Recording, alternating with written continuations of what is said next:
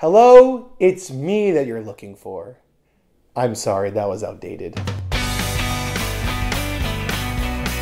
FDR once said the only thing to fear is fear itself. Clearly, FDR has never seen a movie with a ghost child in it. I mean, the mixture of the innocence of a child with the spookiness of a dead person, it just gives me the heebie-jeebies. Which is why, in honor of The Conjuring, we're gonna break down the top 5 scariest ghost children of all time.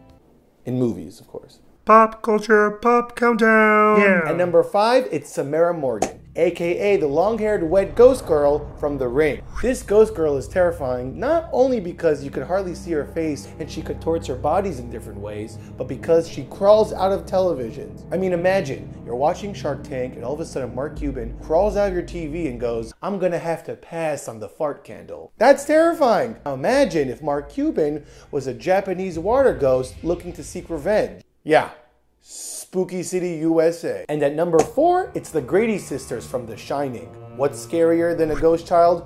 2 ghost children standing side by side and talking in unison. These two made ghost child history with the famous, "Play with us, Danny," which isn't even the scariest part of the scene. The scariest part is when it cuts back to Danny screaming in silence. At number 3, it's Toshio, the little white ghost boy in Ju-on, or the American remake, The Grudge. If you're not familiar, picture this. A little tiny Japanese boy painted head to toe in white paint with his eyes blackened, and he meows like a cat. Okay, saying that out loud, it kind of sounds pretty ridiculous, but imagine you're at home and you close your closet door and that thing is right there meowing. You'd be going to Target to buy new underwear.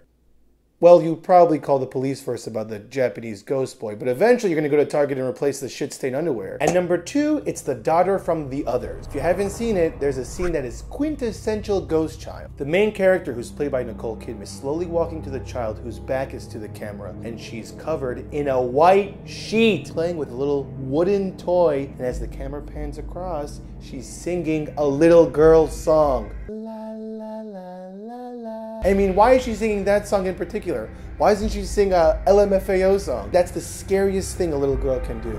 Sing a song. I mean, we should use that in war. We should send little girls singing ghost songs to our enemy. We'd win in a second. And at number 1, the top ghost child in movie history is Casper the Friendly Ghost. Okay, I can see you rolling your eyes, but think about it. Why is he so friendly? He's a ghost. He probably has some terrible, deep, dark secret that he's not sharing. The fact that he's so friendly creeps me out. I mean, think about all the people that you know who are overly friendly. They're weird. They're creepy. They have some deep, dark secret.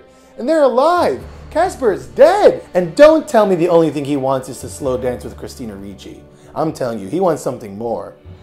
Like her soul. Well, those are the top 5 scariest ghost children in movie history. If I forgot your favorite ghost child, leave a comment below. Well, I'll see you guys tomorrow. And remember the Alamo. Woo-hoo! Did you like that video? I'm just gonna assume that you're nodding your head yes. Well, you should subscribe to the channel. That's a great idea if you want to see more Yoni time.